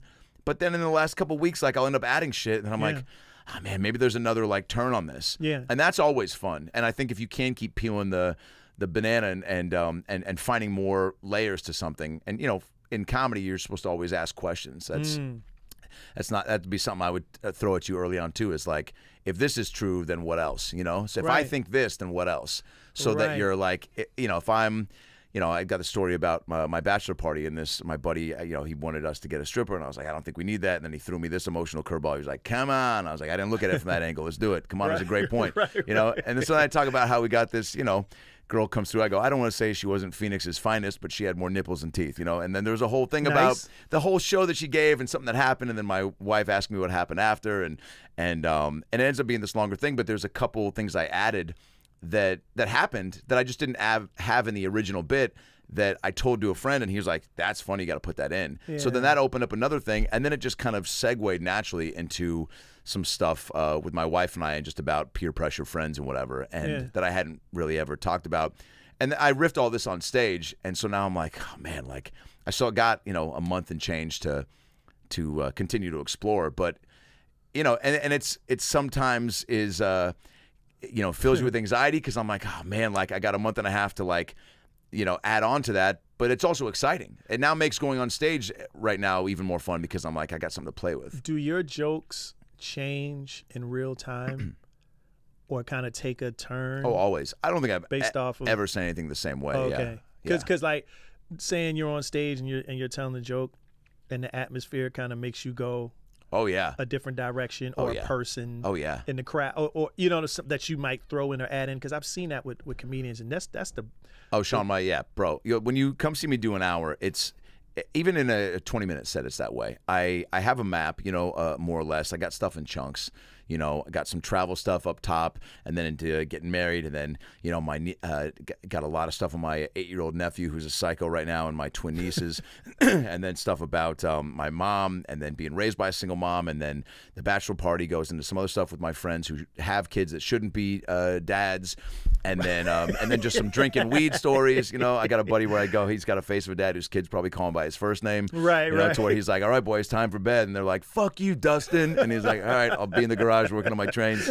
Call me dad on my birthday, maybe. Right. And so, but I always try to stay so present in the hour, especially to where I'll go up there and go, all right, I'm gonna come out hot with this chunk, but then I'll start talking to the crowd because I like to just, it helps me connect the room too. It's almost like I can't just stand up there and talk to the crowd. I got to feel like we're all hanging out, and it's a conversation, and we're all like, we could have done this in your backyard, more or less. Sure. And I've just gotten comfy to a point to where I really can do that. And even, you know, when that show with Wayne, I was gonna do that even more, but I was my first time jamming with him, and he was like, dude, he's like, anything you would have done, I would have followed you. And I was like, truly, you're the master. Right. But I was still trying to just get my feet wet next to a guy that I've looked up to for so long. Yeah. And so in the hour, I like to, I'll bob and weave, dude. It's like Patrice O'Neal was the first comic I saw that truly did that brilliantly, where he would do material, Patrice talk to the unreal, and then talk to the crowd, and then plant 3 or 4 things, and then weave them all together. And I do that now, and it's fun. And there'll be bits that I'm not planning on doing, and I'll be talking to somebody about something, and then they'll say something, and it'll trigger. We went kayaking in La Jolla, where the Comedy Store was 2 weekends ago, and we were taken around by these 2 tour guides that were these young, you know, new college kids that I go, they didn't necessarily smoke weed themselves, but their parents definitely blew it in their face when they were kids. I go, these kids were like, you know, what's up, man? My name's Maranzio, and he's a fucking white guy, you know, and then there's a guy named Noah, and these guys, they had all these, you know, interesting facts followed by doomsday scenarios where they'd be like, you know, down here is where the original La Jolla turtle was started, the one with the most strongest impenetrable shells. Noah, you said you saw a turtle last week, right? Yeah, it was sick. Yeah, it was sick. It wasn't sick bad. It was sick good, you know, but actually the turtle was sick, which was bad sick. Anyway, these houses at some point are all going to slide off the cliff and crumble into the ocean. Follow me into this cave. And so I like riffed this whole story about the experience that day, but only based on this bachelorette party. And I asked her, you know, what did your man do that really made you go, oh, this guy's the guy a guy should stick around for? She goes, oh, he took me to the beach. I go, oh, so just to something free that was accessible that everybody can do. I go, at least he took you outside. And then I go, what did you guys do? And she goes, oh, we waded in the water. And I go, all right, fuck. I go, all right. And then I asked her if she'd ever been kayaking. And then that led to that story that I hadn't planned on doing. But I've been thinking about it that day, being like, here are some beats of this experience that I'll probably next week at the Comedy Store work out. Because that's the gym in town, right? Right. But the crowd was so hot, sold out. Yeah. And I was, you know, grooving. So I was like, fuck it. I'm going to, you know, I got to this point where it's like, you hope that when you feel yourself going, oh, I'm scared to do that, fucking, well, that should be a reason to do it. Right. And so, and you just grow from that. Even if it did bomb, I know I'm going to get out of it. I got fucking 40 more minutes to go. It's early in the show. That's right. And so I ended up just kind of riffing that story, and it got an applause break. And it was like, because I knew what I wanted to say, I stayed in the pocket, which is a term, you know, I like to use as far as that Brett Ernst also said, because he's like, man, you'll find yourself, that's one thing, you can control, is like, when you're starting to do a new bit, if it's not getting the response you thought it would, and then you bail. You can always bail. Yeah, like what happens in that moment? You bail or trail off or whatever. I mean, you know, I remember the first time I did an all-black room with Sinbad. I hosted for Sinbad, who was one of the first stand-ups I saw. My dad showed me, so it was a real treat. For the record, blacks can be pretty tough in a comedy place. Oh, bro, but also the best compliments. Yeah, and the greatest Shawn, let me compliments. tell you, there was white people there too, but a predominantly black crowd. And the first time I really performed for that, and they're I don't want to say harsh critics, but if you get them, man, they give it up. Oh yeah. Right? And we're animated when we laugh. Bro, I never seen we do backflips. Some we of the chairs in the air. You know what I mean? Like we're I've never drop kicking each other. Dude, it's the shit. I mean, the confidence was boosted. Yeah. And I get off stage, and it was so funny. Literally, like back to back, there was an older white couple, and they were like, "Wonderful program. We enjoyed the show. Thank you so much for doing what you do." And then literally a 6'5" black dude with a huge suit, and he goes, "My man, he goes, I see you. I see you. You doing your thing. You doing your thing, Playboy." Yeah, that's what's the up. ultimate compliment. That's what's up. And he kept saying, "That's what's up." He gave me a big, meaty high five. Yeah. And then his wife's right behind him, right? And she had like 6 bags, and she was just like, she goes, "Ooh, look at you." She goes, "Oh, I like you. Oh, I like you." She said, "I'm going to take you home, shrink you up into a little thing, put you in my purse, and take you out. You make me laugh whenever I want, whenever I'm having a down day." Teresa, how funny is this motherfucker? Oh, Teresa was there. Teresa was there. Adam, you impressed them. Yeah. You impressed them. All right, I got a question. They made me feel so much better. Yeah, let me tell you, black folks will be honest. Yeah. They'll be honest. They'll laugh with you, or they will dog the shit out of you to the point where you'll never want to do it again. Tired of going to the grocery store? Are you just so bamboozled by how many foods and products there are, and you want to eat? You need to eat. It helps to keep you sustained and alive, but you don't know what to make. Well, have no fear. HelloFresh is coming in hot to save the day. Guys, Adam Ray here for the About Last Night podcast. And I'm here to tell you about HelloFresh. You know who they are. They're the #1 America meal kit out there because they've been jamming and rocking and rolling and filling up your tummies and hearts for years. And, you know, they're the go-to spot for pre-portioned ingredients and seasonal recipes. And look, I can't even talk because I'm getting my mouth watering just thinking about all the fun recipes HelloFresh has. They send it right to your doorstep, so you don't have to go to the grocery store. How many times you go to the grocery store, you see some weirdo, some psycho, some serial killer getting paper towels, Tums, and Diet Pepsi. It's like 10 p.m. at night. You're like, dude, what are you doing here by yourself? Save that worry from your life and get HelloFresh because they're sending all that stuff to your door. They make it fun, they make it easy, and it's affordable. My wife and I have been screwing around with HelloFresh for quite some time, and they just make it easy to eat, you know, and that's what you want. Fall's just around the corner, and HelloFresh is here to help you plan for a busy holiday season with tasty dishes sent right to your door. Tasty dishes? I can't talk because I'm thinking about all their damn food. Now, look, if you want wholesome made meals and there's not enough time, HelloFresh will do that for you. All you need is 15 minutes to enjoy a tasty, satisfying meal made in your own kitchen. Just look for their quick and easy dinner options, plus quick breakfasts and lunches as well. Look, it seems like your family's hungry all the time. Well, great. They got snacks, sides, and more. Every HelloFresh order allows you to pick and curate your own little plan. They've got a HelloFresh Market. You can take your pick from a curated selection of over 100 add-on items. Parents are going back to school shopping crazy. Let HelloFresh get the groceries for you and save on money and time. Send that stuff right to your door. Life gets busy. HelloFresh is 25% cheaper than takeout, and you don't have to go to the grocery store and make weird eye contact with somebody from your past that you don't know their last name or favorite color of. Right now, if you want to be a part of this amazing meal plan, go to HelloFresh.com/50about and use promo code 50about for 50% off plus free shipping. That's insane. You got to do it. It's the best out there. HelloFresh.com/50about with the promo code 50about to get 50% off your order plus free shipping. You can't get much better than that. HelloFresh is the name of the game. It's how everyone's eating. It's how you're feeling better and living life properly. So do it right now. The meals are great. The snacks are great. It's healthy. And look, you can even lose weight if you're trying to make sure that your portions are appropriate, which HelloFresh is the best in the biz at. So go to HelloFresh.com/50about, promo code 50about, get 50% off your order, and start feeling better. Let's get back to the episode. Who are your comedic Avengers? Oh, man, good Name question. 6. Oof. Are there 6 Avengers? Yeah. Yes. Okay. Name your comedic You got it. Avengers. Then I want your music Avengers. Yes. All right. Dun, dun, dun, dun, dun, dun, dun. I'm giving you the intro. Okay, good. Dun, dun, dun, dun, dun. No, go. Dude, I'm starting I'm starting with oh man, because Sinbad was so influential on me when I first started, and that weekend watching him do, like, again, what I now feel like I'm implementing in my show, which is the blend of crowd interaction and material. I saw Sinbad do 2 hours every show and then some, and was so quick and so present and so funny, man, and so likable. And No, I just Sinbad is. He really, dude. I feel like sweetest guy. I mean, and he's dealing with some shit right now, but Yeah. man, that guy.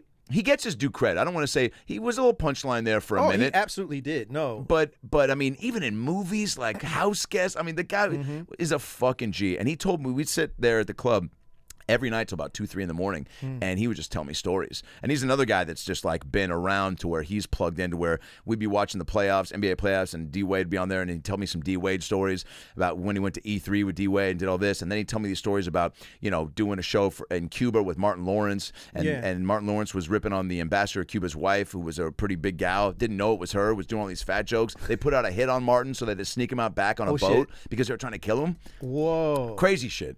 Anyway, guy's a legend, inspiring just from being the first stand-up I feel like I saw. He's got to be up there. Eddie Murphy Delirious is the first stand-up I saw where I was like, oh, I gotta, I don't know how I do that, but I want to do that. He changed the game with that. 1,000%. I got to throw Chappelle in there because he, once I started to do open mics, he just was a guy I was like, I mean, again, storytelling, silly. Yeah. his I always am kind of the crowd work is where I kind of take my time and allow myself to slow down a bit. Yeah. I'm usually kind of firing away pretty quick, and so I always admire Dave and his cadence and his patience and just the way he milks a moment. And also I just think he's a mind that there's a handful of people over time comedically, Pryor, Carlin, obviously. There's a decent list, but Dave is definitely a guy where it's like, man, he is so imperative to the world of comedy. Yeah. In other ways that a lot of comics just haven't, their minds just don't work that way. Yes. And Dave just is like, you look to him as far as being like a, make us laugh during this tragic time. You know what I'm saying? Like you need him to be full Dave. Dig it. In dark times. Yeah. Bill Burr is my favorite comic right now. Has been. Just did shows with him last night and watched him do his new hour already. Really? Shawn, it's mind-boggling, dude. Love Bill. It makes me go, I am shit when I watch him. I'm like, wow.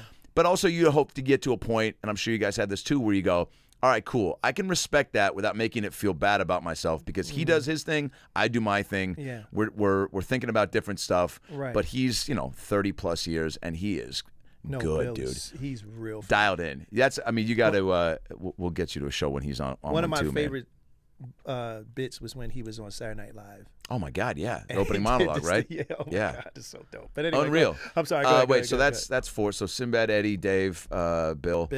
Man, 2 more. There's a comedian named Greg Giraldo that I was referencing earlier with the homeless a cappella group, and he passed away at 44 about maybe 10 years ago. Just struggled with staying clean, but was a Harvard lawyer and then got into stand-up. And you'll ask any comic, especially from New York, he was during the roast, the heyday of the Comedy Central roast, he was like the guy. I want to say I know you definitely do. If you saw his picture, you know who he was. But he got this notoriety from that, but he was a brilliant comic, dude. And I just loved him. I mean, he goes, he did this one joke about, I don't know if it was a Lil Jon lyric. He goes, Lil Jon has this lyric where it goes, no more dick to your pussy, just dick to your throat. I ain't gonna pay no child support. And he goes, no, I'm not gonna say that's a bad message to send to the kids. I just don't want them to start to grow up learning that throat and support rhyme. Hey, Lil Jon's got a song on his last album where he goes, no more dick for your pussy, just dick to your throat. You ain't gonna get no child support. Not that that's a bad approach to life necessarily. But I don't want kids growing up hearing that message. I don't want kids thinking that throat and support rhyme. It's not right.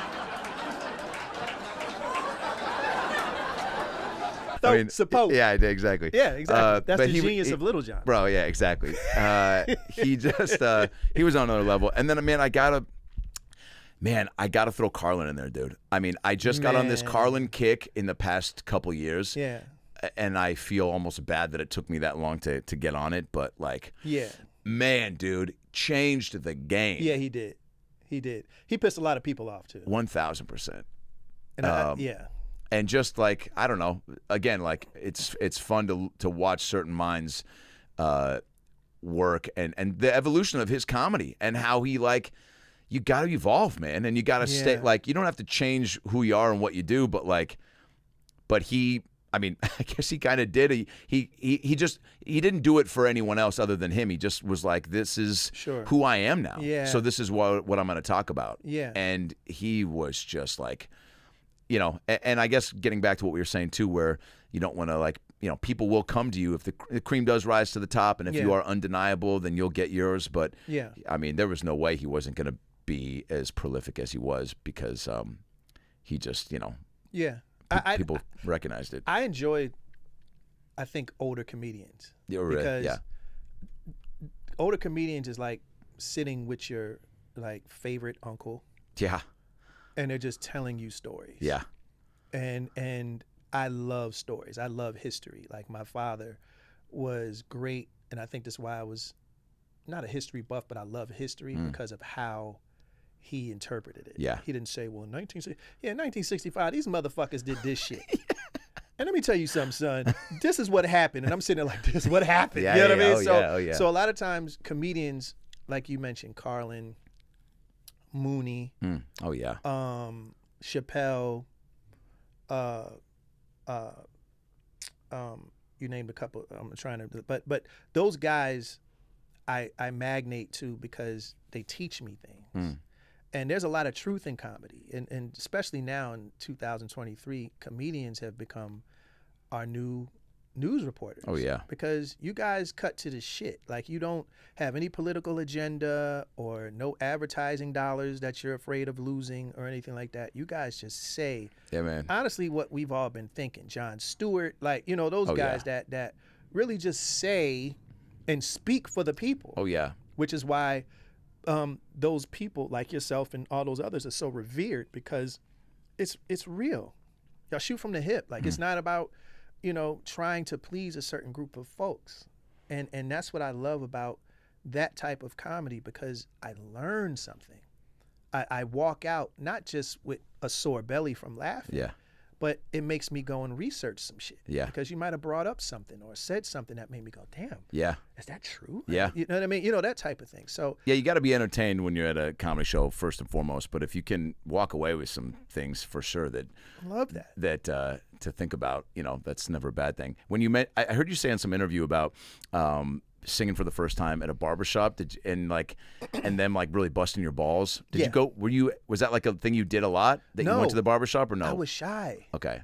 Like, I sang for me, not necessarily for other people. I just loved to do it. So when it got wind that, you know, caught wind that I could sing, you know, my local barbershop, Mr. Charles, when I would go get my haircut, he's like, hey, Shawn, before we get this haircut, why don't you go and sing for everybody at the barbershop? And I'm sitting there like, my man, I just want to get a haircut and get the fuck out of here, man. Like, you know, I'm like 7, 8 years old.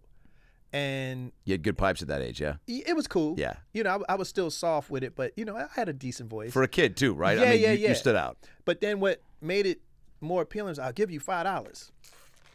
That's Kit Kat money, baby. You what? $5? Oh, yeah. For a 7-year-old kid? You know how much fucking candy I could have gotten from that shit? Dude. Potato chips. Oh, everything.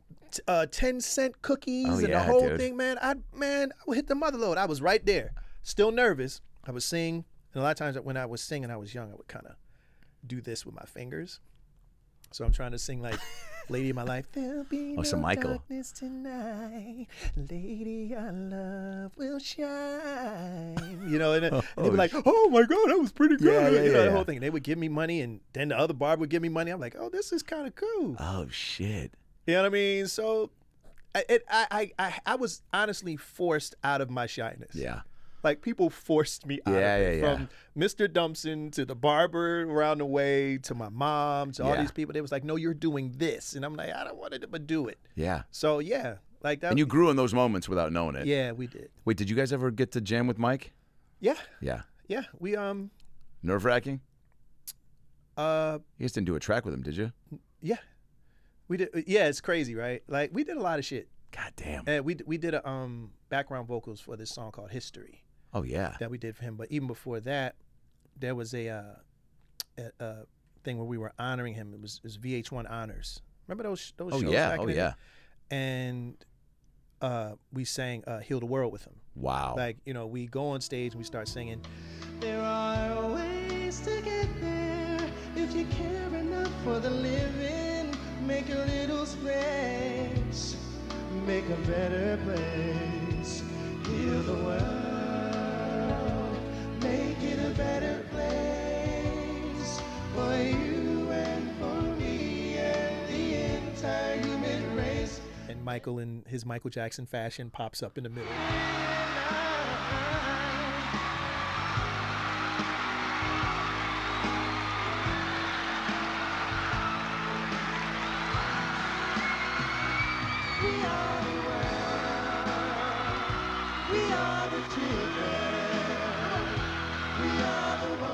So the stage, cool, dude. and then we start singing. I have a picture of that in my house Good for you. to this day.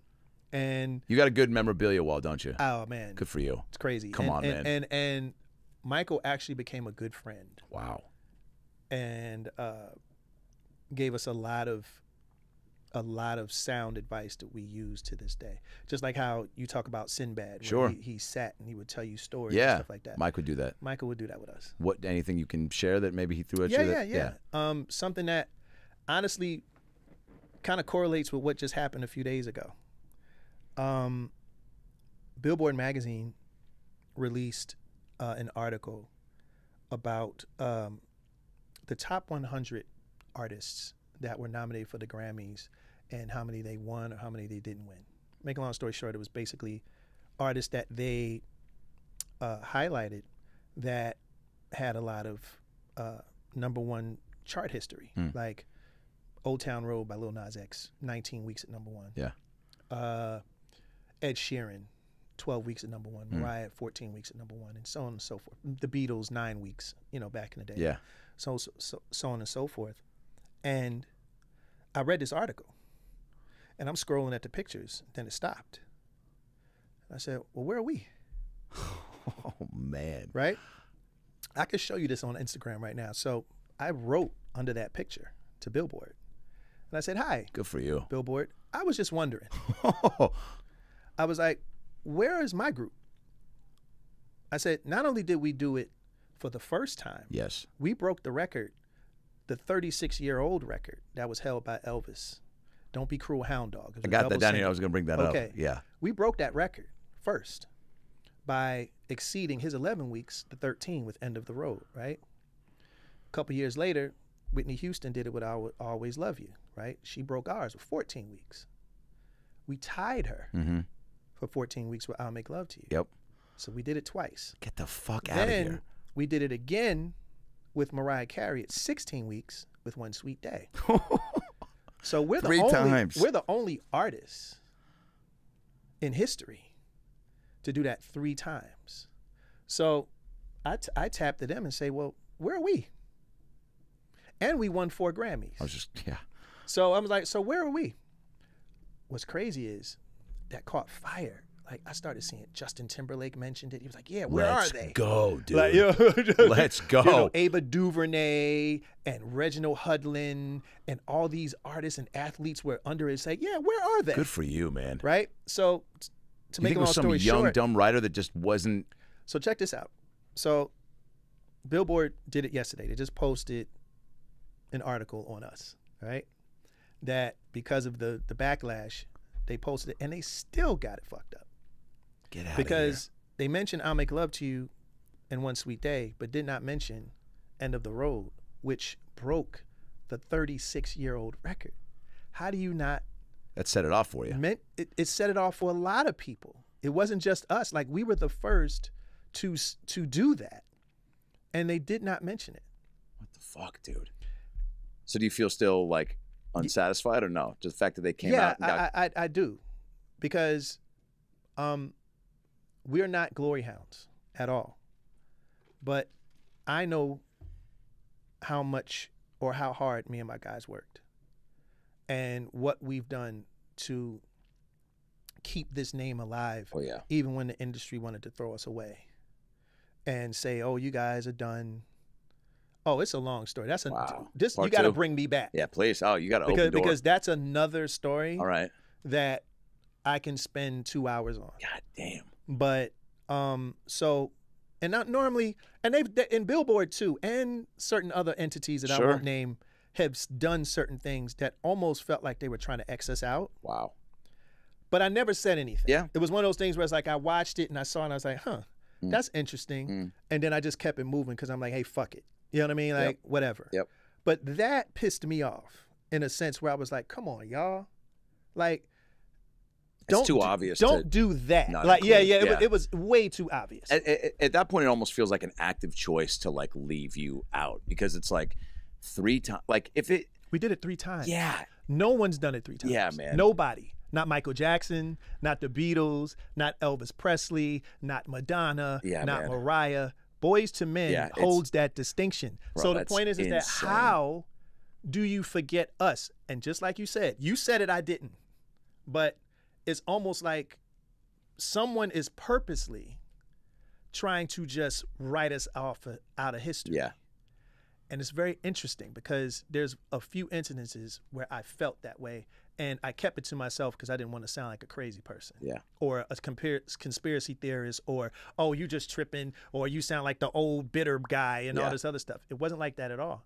But when these incidences continue to happen and you're not being brought up in conversations that, you know, you basically earned your spot to be brought up. Yeah. It's like, come on, what are we doing here? Yeah, man. Again, that's another podcast. Yeah, we'll come back for that. I can go. Yeah, on I can't wait to about dive that shit.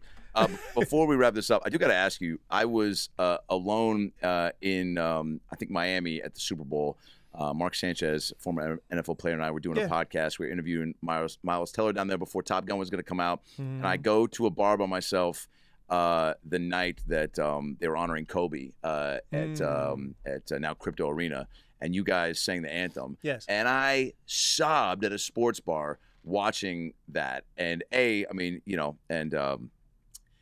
this has been like an incredible treat to not only get to know you, Shawn, but like to have you on the pod. Like, I mean, your Boyz II Men is such an integral part of my life. I don't even want to say childhood, because it's like as soon as I was a fan, stayed a fan. Do you know what I'm saying? Thank like you. seeing how many live shows I've seen.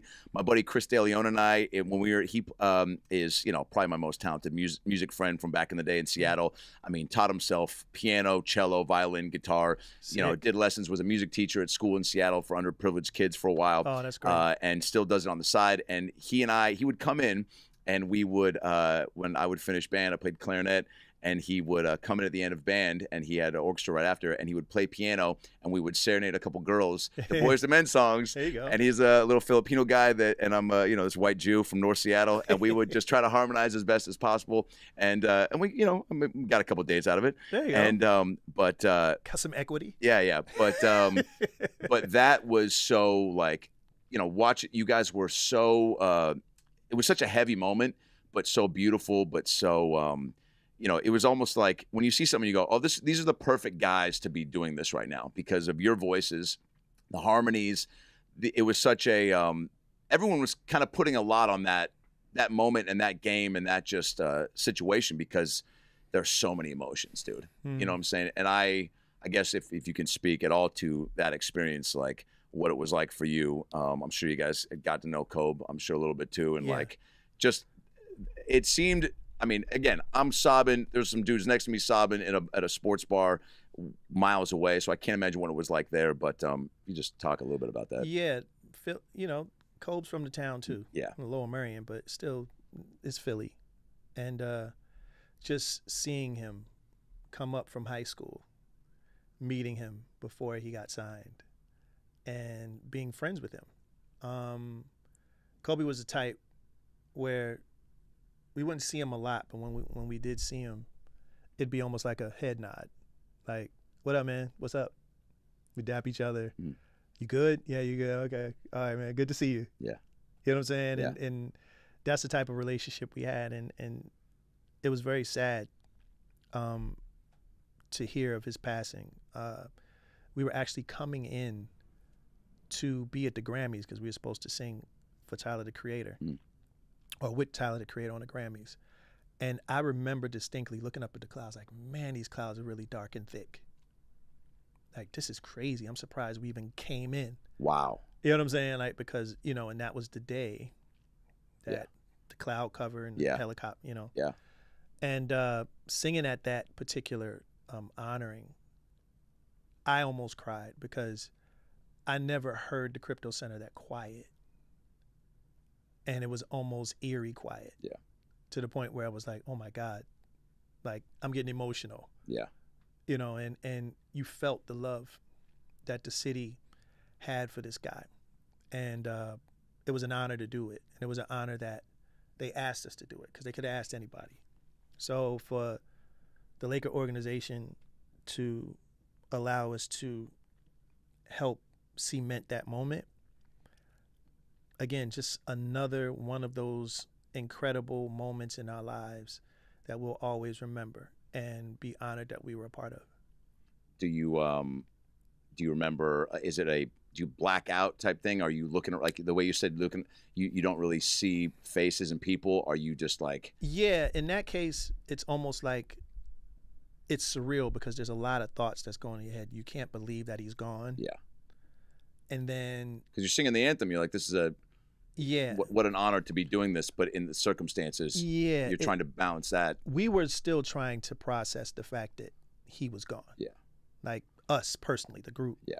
Because I remember even before and after, we was like, man, this is so fucking weird. You know, like it was weird. Yeah. Like that he was actually gone. It still doesn't feel like, you know what I'm saying? It's like weird. I still watch Kobe videos to this day on TikTok and stuff like that. And never realized how much of a fountain of knowledge he was. Yeah. About basketball and life and things of that nature. So the shit he'd be doing now and talking about and being on like guests on shows, it's like the guy was just fucking pretty brilliant. A life in basketball. Yeah. You know what I mean? And it sucks that I didn't appreciate that until after he was gone and seeing all of these, you know, clips about him and how he speak and how articulate and knowledgeable he was. So yeah, it's still weird. Yeah. But it was an honor, man. It was an honor to celebrate that dude because he was more than basketball. He was a living lesson for all of us on how to be strong. Yeah. And to be passionate about something to a fault. He loved basketball and he loved to compete, and he taught others to do the same. And that's a lesson for life in anything. I don't care if you're in the, you know, making pencils. You know what I'm saying? You can learn something from Kobe's tenacity and his unwillingness to say, I'm not going to do that, but I am. He had a little bit of the MJ. For sure. Right. That's beautiful, man. Well, thanks for sharing about that. That was something that I always was like, man, if I ever get to meet any of you guys, because I was just, I mean, again, like the fact that I was where I was watching it and it was so, you know, overwhelming. That was an ill experience, Insane. For the land of the free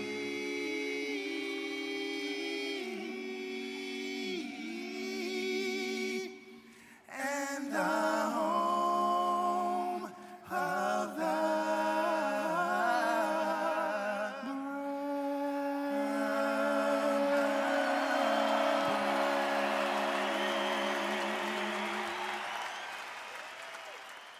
all right, we got about 5 more minutes. Will, you good?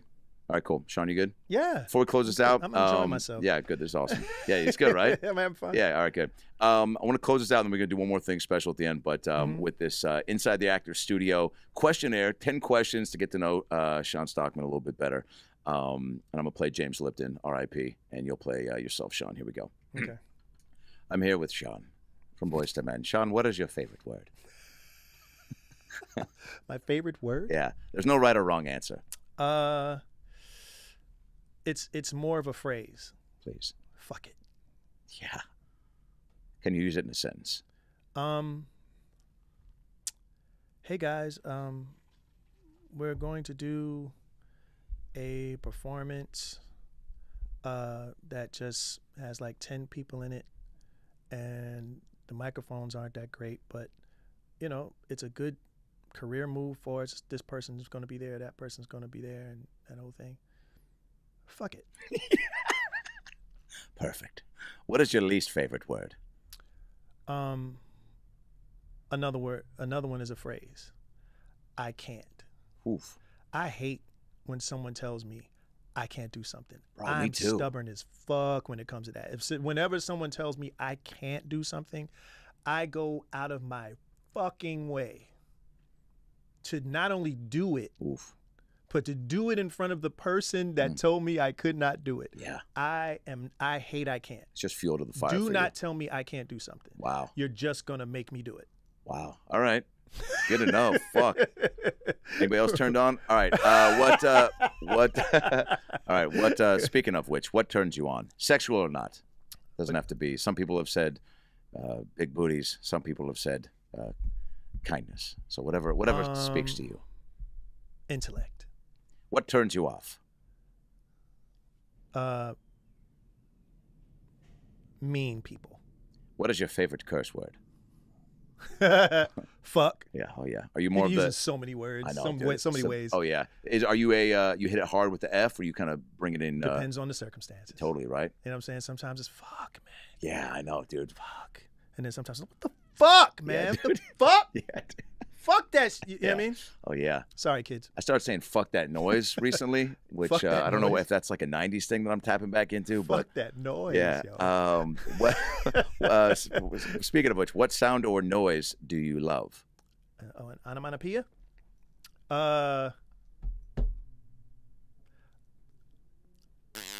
Yeah, dude. Sometimes I'll like walk by my daughter's room, and she knows it's High Brooklyn, and I'll like, you know how you kind of like see like somebody walk by, Oh yeah.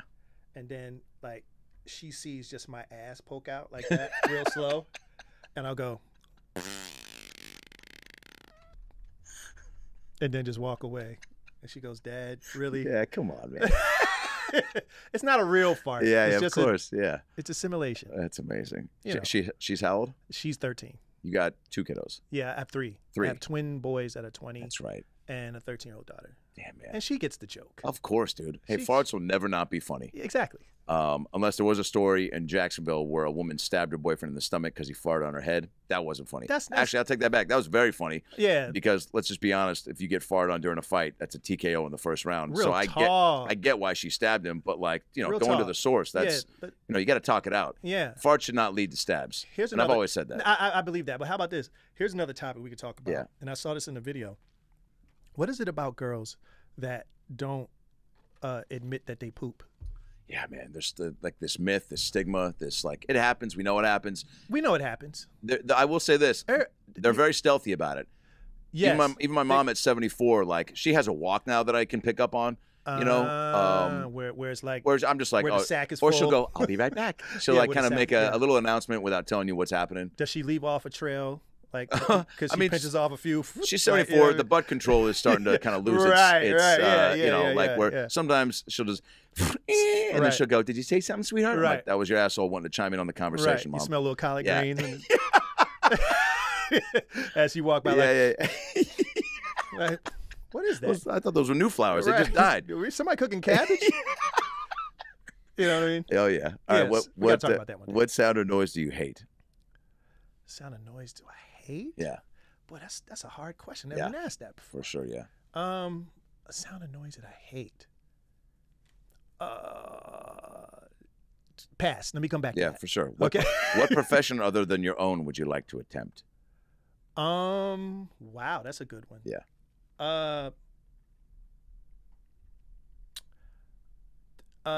What do you call it? Lecturing. Ooh, like at a college? Yep. I would love to be a teacher. What subject? History and music. There you go. Wow. History of music or what? History and music. Love that. And blend of music history. Love that. Yes. What profession would you not like to do? A soldier. Yeah. I don't know how they do it. That's a different type of motherfucker Yeah, man. that can like suit You're up. wired for something different. Yeah, it's mentality that, how about this? I would tell friends, because if I decide to do something, I obsess over it because I try my best to be really good at it. Yep. It's the same reason why I never became a drug dealer.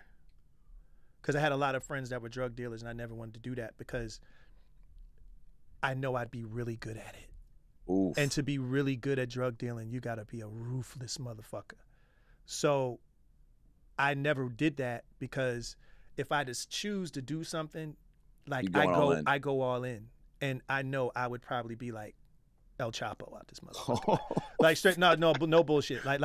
If I was a drug dealer, you would hear about me in the news because I would be a motherfucker. God damn. So to be a soldier, I would be Frank Castle. I'd be the Punisher. Wow, dude. I would be good at it. Yeah. So you got to channel that into your Dungeons and Dragons. Yeah, exactly. Yeah. You know, so to be good at doing that, you got to be different up here. Totally. And I don't think I want to even dwell in those dark corners. Yeah. Good answer. Fuck. All right, last one. If heaven exists, what would you like to hear God say when you arrive at the pearly gates? My man. Oh, good answer. Good answer. Shawn Stockman. You crushed that. All right, we're going to close this out. It's been amazing.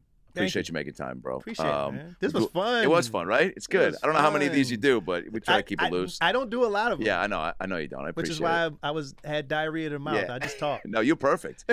It's I love this because it's like, you know, it's a great way also just to like get to know new homies and you know, obviously we're going on tangents, but it's like, you know, enough of the backstory and hopefully getting you to hit on some things that you haven't, you know, hit on. This was shit that we would talk about if we were at a bar. Yeah, totally. That's what I like. And we would go drinking. Totally. You know what I'm saying? That's what makes it cool. Just maybe getting louder at a certain few moments, right? We're like, oh, fuck. Dude, we know. You know Brad? Wait, Walter? Dude, Walter's my dude. Shots on Walter's name. You just, dude, the amount of guys, when they find out they know the same guy, they're like, we got to take a shot in his honor. It's so fucking, all right. You got to humor me to close this out. Okay. It would be an honor to sing a little bit with you. Do you mind? Come on. Can we? I got an instrumental for Water Runs Dry, locked and loaded. Okay. I'm gonna take the first part. We can chorus it up together, and then you come in hard with that second piece. There we go. We can close it out after that. But Let's go. yeah, all right. Let's go. Let's do it. Will, hit me. All right, here we go. Here we go. Single out tomorrow. All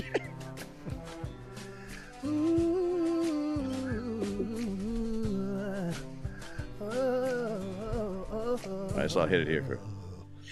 We don't even talk anymore. Hey, got that smoky stuff. We don't even know what we argue about. Yeah.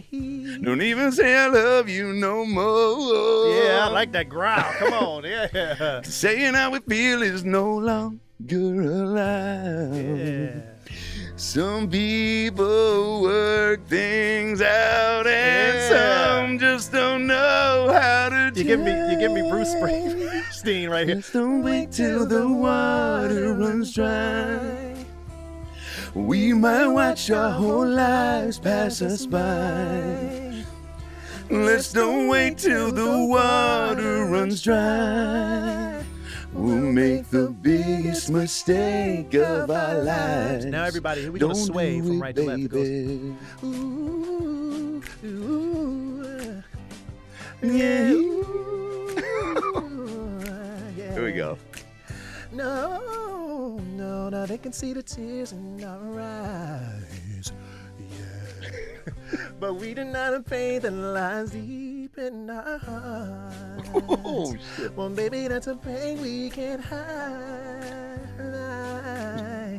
Cause everybody knows that we're both torn apart. Why do we hurt each other?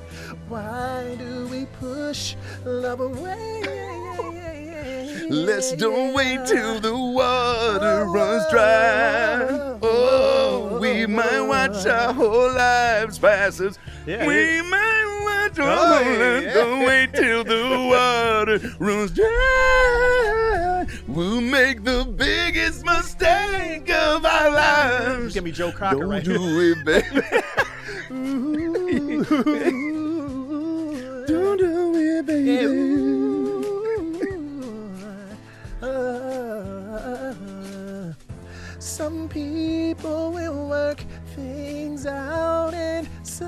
just don't know how to change.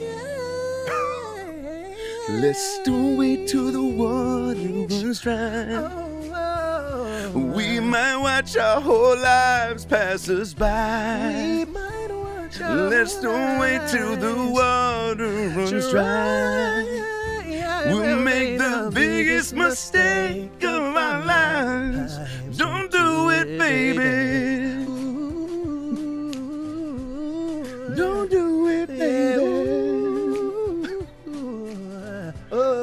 Don't do it, baby. Yeah, I like it. You know, you got range, man. Let's go. You got range. Let's go. You got range. Shawn, my man, dude, that was fucking 1995 Adam There you is go. coming in his pants right now. Album in stores tomorrow. You're the man, dude. You're where you on IG? I know you don't post on socials a ton, but Yeah, Shawn Stockman official. yeah, dude. You're doing some IG lives from time to time, which is always fun. Every once in a while, yeah. I'll get on. That's awkward because I really don't know what to say a lot of times. Yeah. Like, you're just looking at a screen I know, dude. and people are just expecting you, I guess, Yeah. to do something provocative. And I'm Even like, for a guy like you, man, just reading the comments, talking about some whatever. I mean, it's if I had the followers that you got, I mean, it's people just want to connect. yeah, and I'm cool with that. Yeah.